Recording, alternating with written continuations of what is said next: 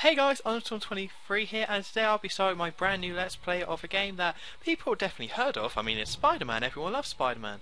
But of a game that most people probably haven't played or know about. This is Spider-Man Shattered Dimensions on the Nintendo DS. So straight away, if we go on to new game, we will actually see some options here. We got game mode. At the moment we can only do story. Combat difficulty, which is definitely is about damage, about how much damage you can take, but interestingly enough there's an exploration difficulty thing here. So I'm just going to do it on hero, but yeah, it pretty much makes it harder to find stuff, but they're not rearranged, because initially I thought, oh, it's all going to be rearranged and different to make it harder, but no, it's actually just about how many hints you get for finding stuff. So yeah, let's watch this opening cutscene.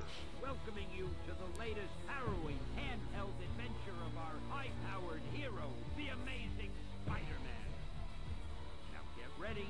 You've never experienced action and excitement before with such universal appeal.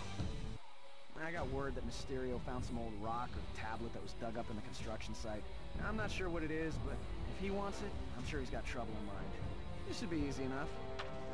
So yeah, this is actually a sequel to Web of Shadows, which I've done an LP of, which you should go check out if you haven't seen this one, because that is the first game and this is the second game, because it's made by the same people.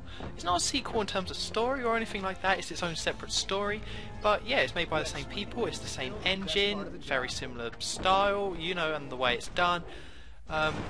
Most people use the term Metroidvania, which is a very good term. It just means there's this big open world that you can explore and you can find power-ups to get to new parts of the map. Although this game actually kind of, I wouldn't say dumbs it down, but tones down that kind of big open map world feel, because this is actually Shattered Dimensions, and the main gimmick of this game, I think I'll get into it in a bit, you know, I don't want to, no spoilers over here. But yeah, there's definitely a lot more improvements to this game. So I've already seen some of them right here. There's actually a brand new mode where you can practice new moves that you get. So if you're not too confident at them, you can just use them. And also there's, well, here we are straight into the first boss fight. The very first enemy we fight is actually Mysterio. But yeah, other improvements are the graphics look nicer. I mean, the character models and the environments look a lot nicer. Most people probably won't notice that, but it does. You know, Spider-Man looks cooler. I'm not checking Spider-Man out, but he does look stunning, let's just say. So this boss battle, I don't think I really have to explain it that much. He won't really attack you, so as long as you keep attacking him like I'm doing here, go for the classic combo, you know. You can also swing and do a lot of damage that way. And what's quite nice about this game, unlike Web of Shadows, is that there's actually numbers coming out of enemies and out of you whenever damage is dealt. So you can actually know exactly how much damage is being done, which is very cool. I won't let you take it. I'm not asking your permission. Just a quick yank and... No! Front row.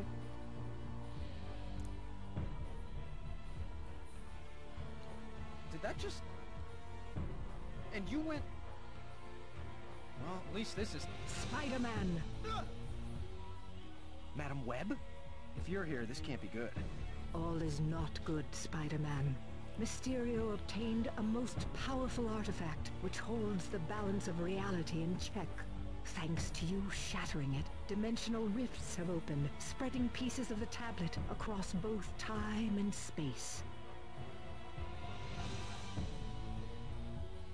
Luckily, these pieces have landed in dimensions with their own Spider-Men. Wait, hold up. There are other me's?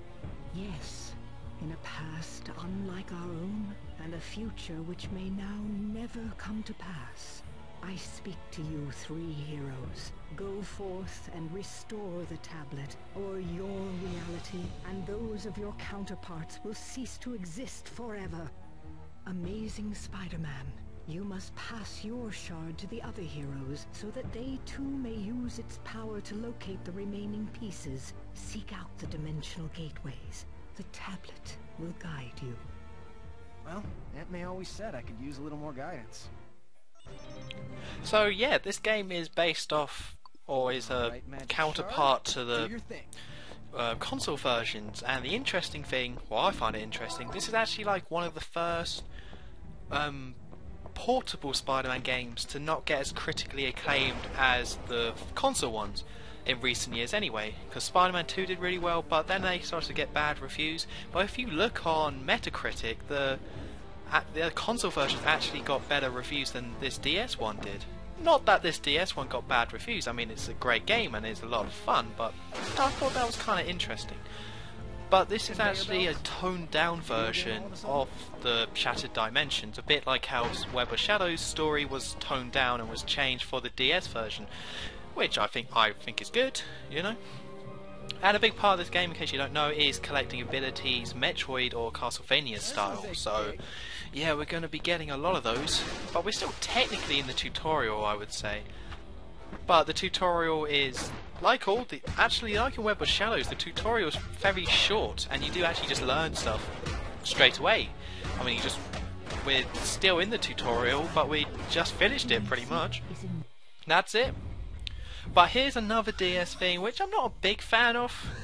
I don't know why they insisted on this stuff, but what you have to do is spin the tablet and keep all the demons away. I don't know. I have no explanation for this. I don't know if Spider-Man is doing this or if you're now God, or I don't really know. But yeah, they're pretty simple sections and they're nice, but yeah, you're gonna have to do one of those whenever you do change time period, I think anyway. So this is the big part of this game, and what really separates it from Web of Shadows. There's actually different Spider-Mans, like the cutscene already explained, although unlike the consoles versions, in this one there's only 3. Noir Spider-Man, Amazing Spider-Man, and Spider-Man in the future. I don't know too much about the Marvel Universe, or Spider-Man and stuff. But yeah, the future one. In the console version there's like a I can't really remember, like super future one, but yeah, I don't really know much about that. But there's only 3, and at the moment we're not Spider-Man. You can't do certain things that Spider-Man can, like he can't like crawl up walls, I think, at the moment. Which of course that's one of Spider-Man's biggest things, because I don't know. Again, I don't know too much about the Spider-Man universe, but yeah, it seems like. I don't know if he just can't. I don't know if he actually does have any powers, this guy. It seems like he doesn't. He just seems to roll, and yeah, instead of like swinging and crawling on walls, this guy can wall jump. So, and one thing I want to get out of the way, this run, I think it's not going to be 100% LP. Now, I said that with Web of Shadows, and what I ended up doing there is making a bonus video at the end of the LP showing where all the items I missed in the LP were. So the chances are that that's what's going to happen, that I will off-screen look for them and then make a separate video. So if you're watching this video as a sort of a guide, I mean, it should be a good guide, and there's a health upgrade right there, which is very and now you know. You may not have known, now you know. But yeah, I will make a separate video if you're going for 100% of the items, showing where all the extra items that I miss in the LP are. So right, so let's get going. So okay, so that whole detection thing that we just did, obviously they had to come up with some more powers for Noir Spider-Man to have. It's like, oh god, he's in the past and nobody in the past really did anything ever, so we need a power. Oh, he can send switches. It's a kind of a lame power, but they had to give him something, the poor guy. I mean, look at this, all he can do is like jump. Oh, he can actually swing a black web though, which is disgusting. I'm going to go with disgusting. So what we're doing here is exploring this bank area. As you can see, the map screen on the bottom has been giving a bit of an upgrade as well, and pretty much looked exactly the same as the old Metroid games, or Super Metroid, or Metroid Fusion, or Metroid Zero Mission. Pretty much looks exactly the same. So, but again, I'm not too worried about that. If you're going to rip off a game, and you might as well be Metroid. And this game's great anyway. It's really well put together, and I really like it. So yeah, we have these guys with the weapons. What you can do, it's kind of badass. You can just take their weapon, and then you can actually use that as a projectile to throw it at them, and so you can murder them with their own gun. See, look at that. It's so badass how he just, with all his strength, he just takes the gun and just throws it. So we just stopped a bank robbery. Well, hey, go us. But yeah, At the moment there's not too many combos we can do, so just stick with the classic combo that I'm doing here, which is punch, punch, punch, or maybe there's a kick in there, I don't know. Punch, punch, punch, uppercut, then punch in the air. That usually sorts them out good and proper at this stage. And also a little thing in case you don't know, or just letting you know, that once numbers stop coming from the corpses, that means they're now officially a corpse. So as you can see there, I'm going to hit him probably. Yeah, see, I hit him a couple of times, but only numbers came out once. So once numbers stop coming out, that means all his health is gone. And there's this example of the whole Metroid exploring the world. There's a lot of stuff here that we can't actually get to, so I'm assuming at some point later in the game we're going to unlock a power, become stronger, feel like a badass, go punch some people, and then we can come back. So yeah, that's another reason why it will be a separate video, the whole 100% and getting all the items. Just because it would be extremely dull me backtracking to all these areas, and you know, nobody really wants to see that. So here's where I got a bit stuck. It's kind of embarrassing. You are meant to go that way, and I wish part of me would listen to my commentary that I'm doing now. I wish I broke a tablet so I could go back to my past and tell me to stop being an idiot. But yeah, there is a little gap there. It's just kind of hard to see. I think it's because I'm playing on an emulator, I can't see it perfectly, you know?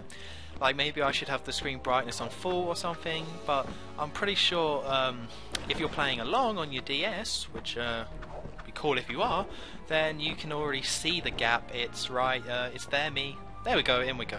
Yeah, there's the gap, so it's kind of embarrassing. But I was also looking around for items, you know, because I do actually have a separate save that I'm playing the game on to check for items and things like that, but I probably will still miss some. So sorry about that. Can't be perfect on anything. Alright, go through this door. Be all, I think you can be all stealthy there and stealth him up. But no, not me. I like to punch him in the back of the head, steal his gun and throw it at him.